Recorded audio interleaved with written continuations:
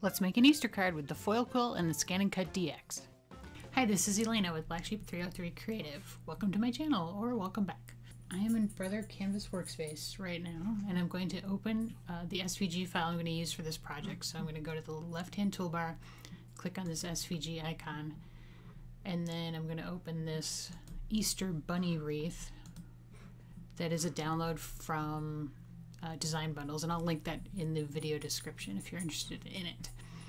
So it just gives me this warning saying it's automatically resized to fit. And then when you look at it, I want to point out that it looks kind of weird. You know, you've got these sort of weird black lines. The rabbit looks kind of odd. The eggs are sort of strange looking, and it just doesn't really look right. And this is something that can happen, especially when you import line drawings into Brother Canvas. So here's how you fix it. You go over to the toolbar on the right, and you click, well actually first let's click and drag to select everything, and then you want to go over to the properties panel on the right hand toolbar, which looks like a paintbrush, and under color you'll see fill and line, and you might notice right now line is transparent, there's nothing, and then fill is black. So what we're going to do is click on the line color box, brings up the little box with all the choices, and we're going to switch from transparent to black and hit OK. And then in the fill box we're going to do the exact opposite, so we're going to go from black to transparent and hit OK. And now you will notice that it looks much better. It looks like more like a line drawing, which is what we want for our foiling project. So the second thing I need to do is resize this because it's really huge and I want to put it on a card. So I am going to go back over here to the right toolbar and hit the Edit tab. And you'll see here that the width is 1.6 or 11.67 and the height is 11.62. Well, that's way too big. So I'm going to make sure that my Maintain Aspect Ratio box has a check mark in it, meaning that if I change one dimension, it's going to change proportionally to the other, and I'm going to change it to 3.5. And so now that's a much better looking size for a card. And I did drag it down a little bit because I like to have some space around it when I put it on the mat into the machine, just because of how we have to position the foil and things like that.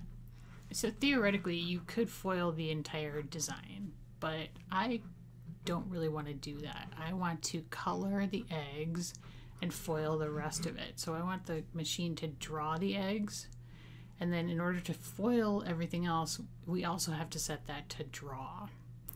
So I'm going to again click and drag to select everything, and there are two ways you can do this. If you go into the layers panel over here on the right, which looks like a stack of papers, you will notice that every single layer has this little icon next to it that looks like a knife blade, and when I roll over it you can see it says cut. Well, we don't want to do that. We want to draw. So you can click on the little knife blade and then change it to draw. And you can do that for each layer and that will take care of it. However, there is an easier way to do this, which is go back to the Properties tab, and under Operation we're going to click on the drop down menu and we're going to just click Draw. And then if we go back to the layers panel, you'll notice everything has been changed to draw. So that makes everything a lot easier to deal with. So unfortunately, the Brother ScanNCut, if your operation is the same for all layers, it can't differentiate between like drawing with the foiling tool and drawing with a pen. So there's no way to tell it that that's two different steps. So what we have to do is hide the elements that we don't want the machine to draw first. So I'm going to hide the eggs, and because I want to do the foiling first. So if we go over here, you'll see that the eggs are nicely all on one layer, and I'm going to toggle the visibility. So if I roll over this little eye icon that's on all of them and click on it, you'll notice that the eggs disappear and the eye disappears. So that means those are hidden shapes. So the machine won't even see those to do anything with them. And now again, I'm going to click and drag to select everything, and then I'm going to right click over here and hit group. And that puts everything else into one group. And that's what we want. Because I can warn you that when I transfer this over to the machine, I'm going to scan my mat in to make sure that I have the design on the foil. And if you don't have it correctly positioned on the foil, it's really difficult to move every single one of these layers around to get it just exactly back where it was. So if you group them all together beforehand, then you can just move them all as one shape, and that makes it a lot easier. Okay, so that's it for the steps for foiling. Now we're gonna just export this over to the machine. So I'm gonna go up here to in the upper left and hit File, Export Transfer FCM File. It's going to give me the warning that objects that have been set as hidden are not available to export, and that's what we did with the eggs, and that's exactly right. We don't want the eggs exported. And now I'm going to transfer the file via the internet because I have my ScanNCut set up to a wireless network. If you were going to export it to a thumb drive, you would use this file folder choice. And then if you have your ScanNCut hooked up to your computer via a USB cable, then you would use this choice. So I'm going to just click that one. It says the registered machine is ready to download the transfer file. We'll hit OK. And now let's go over to the machine and foil this design. All right, I'm over at the machine, and I wanted to kind of go over what you get when you purchase the foil quill. Now, as of my posting date, which is early March 2021, the foil quill for the electronic cutters is on clearance at scrapbook.com for about half price. So that's pretty good. So what you get with the foil quills kit is you get 3 tips. So this is the fine point, this is the medium point, and then this is the bold. And you can kind of tell by looking at them. There's no way to identify them on the actual quill, but you can tell when you look at them what the size is. So each one comes with a USB cord that you then need to hook to a USB power source. So I'm going to use my little portable power pack here. Sometimes you can hook it into the machine, but not always. So that the little instruction book that you get with it will tell you that they may or may not work in a USB port on your machine. So that's something you'd have to check. The point of the power pack is that it heats it up, and that's what transfers the foil, is the heat on the tip. So you do need heat transfer foil, which comes with the kit too. You usually get like a little sample pack. And then there's this heat shield, which is designed to go under the tip of the foil quill itself while it's heating in your machine. It's because the ScanNCut DX has a really bulky carriage. I can't really see where to put this, so instead of heating it up while it's sitting in the carriage, I heat it separately. I heat it first, and then I put it in the adapter, which is this guy that will come with it as well. You also get an adapter for the Silhouette machine Cameo, the Cricut, and then the Sizzix machines. So you get all of the adapters in the kit. So the one you want to use for the Brother ScanNCut is the B for Brother. And so I heat my quill up over here on this silicone mat. That's totally separate. That's just a little accessory I have on my own. So I heat it up that way. Then I put it in the adapter. They just screw in. I'll show you that in a second. And then do my foiling. All right, so let's get closer on the machine to see the design. All right, so I'm on my home screen, and I'm going to just hit Retrieve Data. And then I'm going to pick the wireless internet, because that's the way I sent it. And there is the design. You can see it ready to go. It looks good. And so now let's get the mat ready with the foil, and I'm gonna heat up the quill, and we'll move to our next step. Okay, to start off with, I'm gonna use what's called the standard tip. It's like the medium sized tip. It's the green one. I'm gonna install it into the adapter, and it just screws on. And I find it easier to hold the quill and then screw the adapter onto it.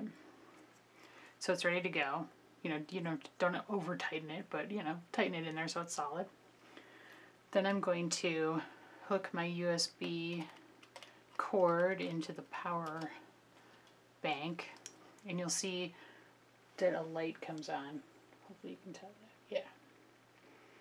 And then I'm just going to set this on my silicone mat, and it needs to heat up for 5 minutes.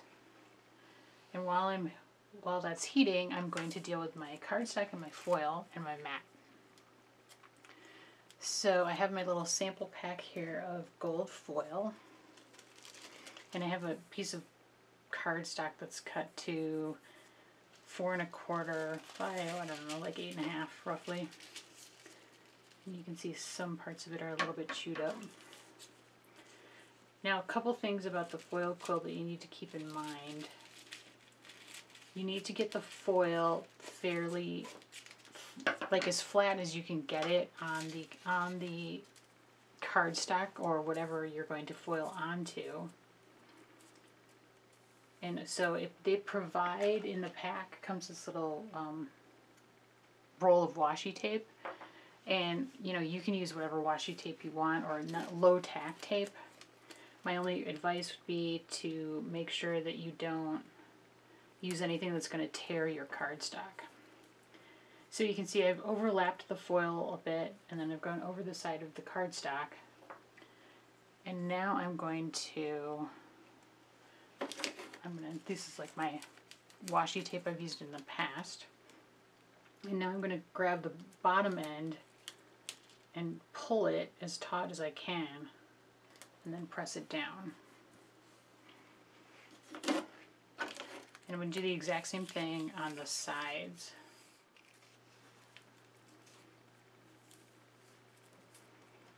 Alright, so I've got it pretty taut there. And now I've got just a standard grip mat, and I am going to place this at 1 inch down and 1 inch over.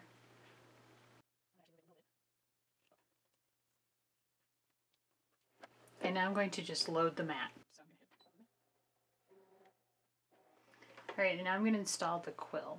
So I'm going to lift up the hinge, pull out the blade, and then I'm going to place this so that the B is facing forward and this tab back here is flat against the back.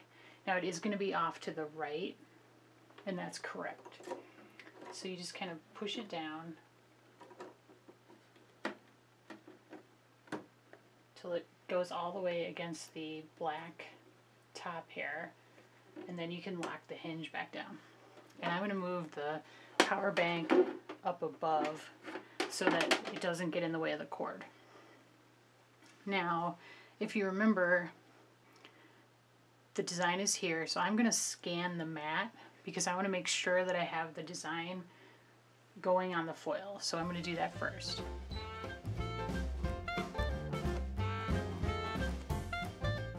It might be a little bit hard to tell, but you can see how this flower right here is overlapping the washi tape, and I don't want that. So I'm going to have to bump the design down to get it within the foil. So to do that, I'm going to hit Edit. It selects the entire image because we grouped it before we sent it over, so that's really important because otherwise you're going to wind up with 8 million layers to have to move. And I'm going to hit the 4 arrows. And then I'm going to zoom in so I can really see this. So at 200, I'm going to go to 400. So now hopefully you can really see where it's overlapping. So I'm going to go just push this down by hitting the arrow keys down.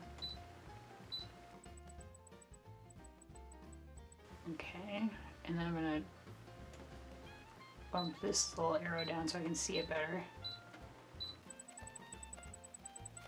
And this is getting real close to me over here, so I'm gonna bump it over a little bit.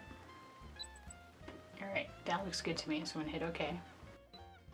OK again. And OK the final time. And then now, one more OK. And it's gonna ask me to please select. And I'm gonna say draw. Alright, and I'm gonna hit start.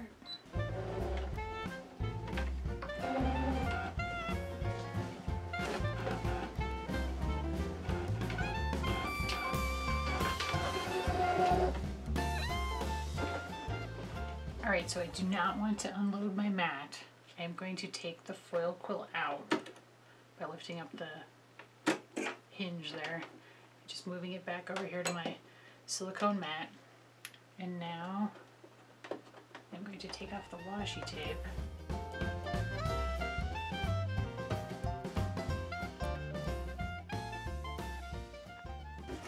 Oh, it looks really good. Alright, so that is the gold foil design. Alright, so the next step is to draw the Easter eggs. So I'm going to go back over to the software. This concludes part 1 of this tutorial. Part 2 is available right on this screen, and in it we will look at the universal pen holder, drawing with the ScanNCut machine, and complete the card. If you got something out of the video, I'd appreciate it if you give me a thumbs up and consider subscribing to my channel. Thanks, have a great day.